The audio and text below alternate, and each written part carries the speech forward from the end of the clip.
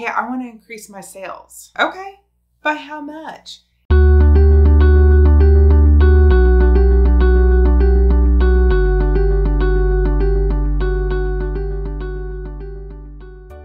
Back at Goldsberry. I'm here and I'm back with step number 2 of how to increase your confidence.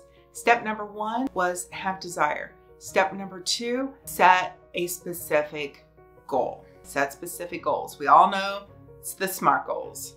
Specific, measurable, attainable, review, and with a time frame. But if you want to increase, like say, hey, I want to increase my sales. Okay, by how much? Is it 40%? Is it 50%?